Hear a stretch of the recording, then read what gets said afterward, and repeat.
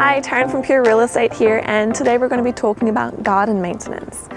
Now, who's responsible for garden maintenance?